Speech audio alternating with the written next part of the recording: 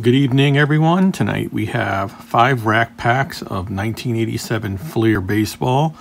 Obviously, we're looking for that Jamie Moyer rookie card, as well as, Barry Bonds, Bo Jackson, Barry Larkin, etc., Will Clark, John Kruk, but really, we want to pull that Jamie Moyer rookie card so Wheaties will shut up.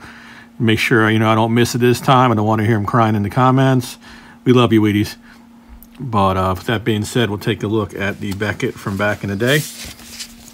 Tonight we have the August of '87 issue with Bo Jackson on the cover and his 87 Donruss rated rookie.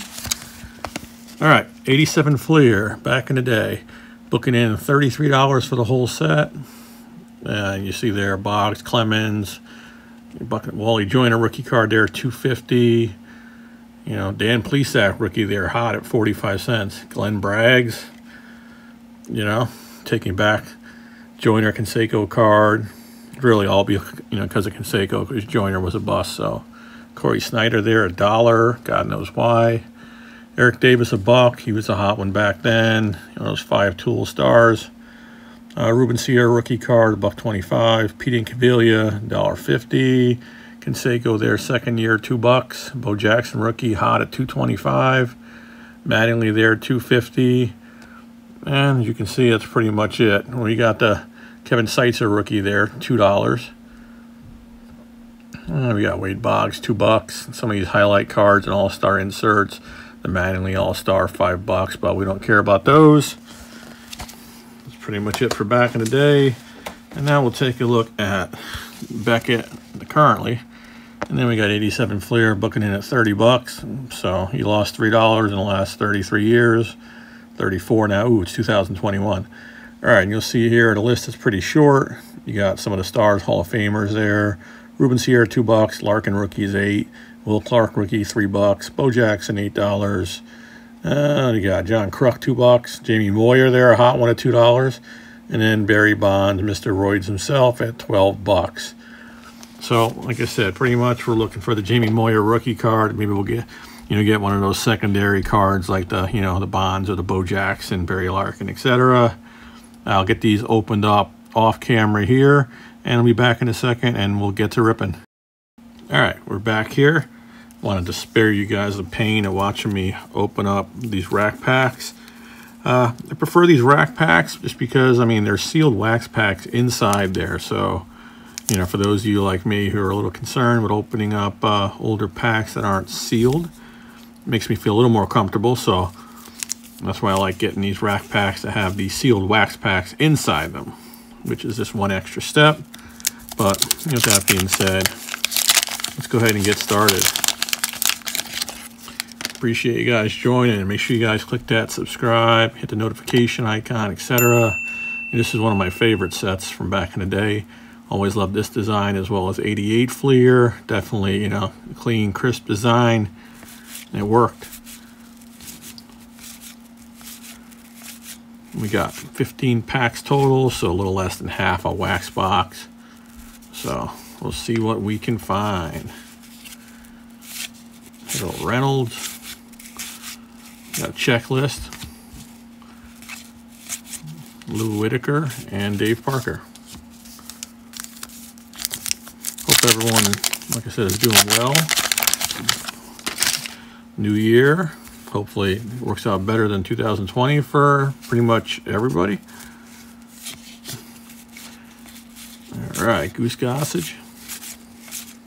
Steve Carlton there. Will Clark rookie card. Not a bad one, even though I don't like Will Clark. Little off center there, but still not bad. Frank Viola. Oh, there we go. Nice Barry Bonds rookie there. Nice pack. More money, more money, more money. You got a Bonds rookie and a Will Clark rookie. Definitely a hot one. So far so good. This is why I go for the rack packs. You guarantee you get sealed packs, which it's definitely hard to come by. All right, we got one of those inserts now. Wade Boggs, All-Star.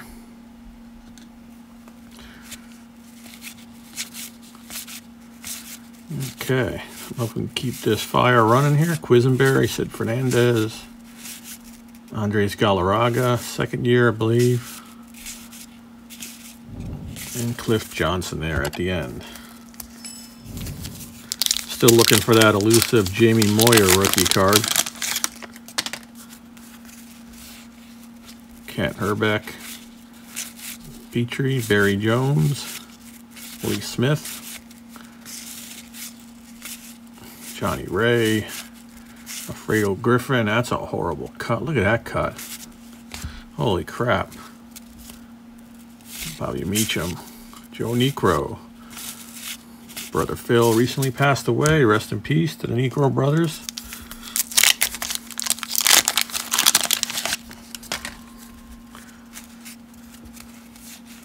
Of course, only one card going the same way as the sticker. You got Kurt Young, Willie Randolph, Paul Molitor. You got Cal Daniels, would have been a hot one back then. Jack Morris.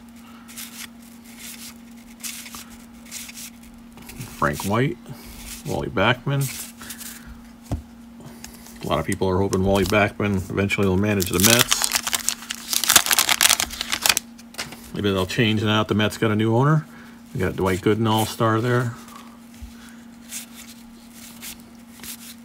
Dennis Eckersley as a Cub. Definitely an odd sight there.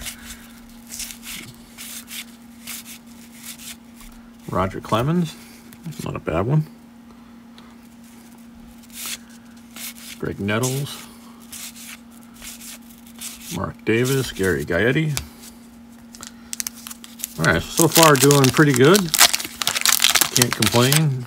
When you pull the Will Clark and a Bonds out of the same pack, it's always a good sign. Eddie Murray, Rick Sutcliffe, Tony Pena. You got Mike Maddox.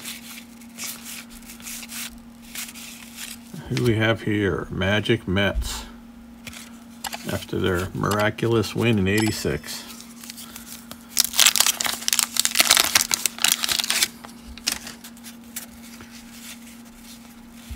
Okay, we'll keep this moving here. Dennis Eckersley. I've seen this pack before. Same collation too. Oh, there we go. Another Clemens.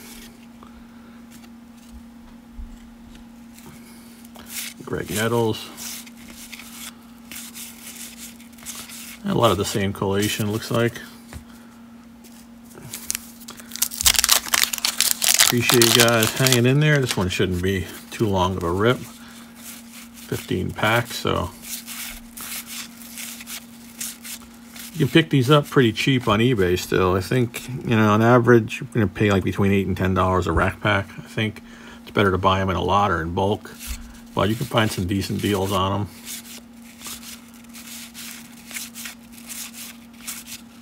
Like I said, still definitely prefer these over just buying straight wax packs. Because, I mean, you can see these wax packs open pretty cleanly. And it wouldn't be too hard to reseal these, and that's just the part that worries me. You spend a lot of money on these cards because they've gone up in value, and you got to worry about someone resealing them, and you're getting a bunch of crap. Nice Nolan Ryan.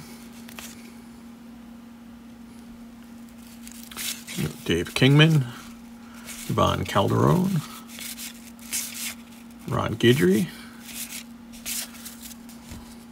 But like I said, I always try to find these when I'm looking for 87 Fleer, even 86 Fleer too. It's just much better to get sealed wax packs out of the rack than buying just wax packs from a so-called sealed box or from an unsearched. I mean, I don't know why they always put, you know, unsearched on all listings and stuff. What are you going to put on there? Searched and think someone's going to buy them? I mean, what's the point of putting unsearched on there? That's just stupid to me, but that's part of the problem with buying old wax is you're really taking a gamble, one, on what you get, on two, with the packs and the search. So, and now with the prices skyrocketing because of the, you know, increased demand, now you got to worry about it even more because there's more of an incentive now for people to reseal it, you know, reseal these packs up and send them back out there.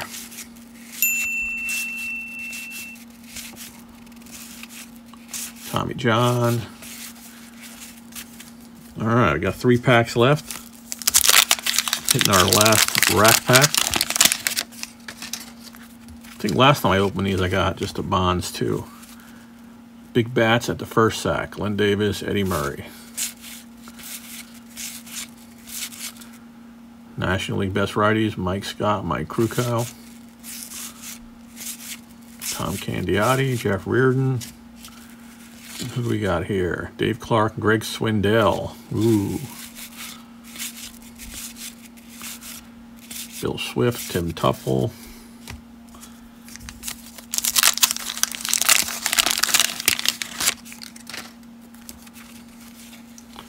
Let's see what we can get in these last couple of packs. West Stoppers. Trey Beck. Kevin Mitchell. 4,000 strikeouts. Steve Carlton. Roy Lee Jackson. Mel Hall. Tim Wallach. What do we got here? Ralph Bryan, Jose Gonzalez rookie. And Dave Steeb. All right, last pack. Maybe we'll get that Jamie Moyer out of here. Oh, Keith Hernandez All-Star. Rick Shue.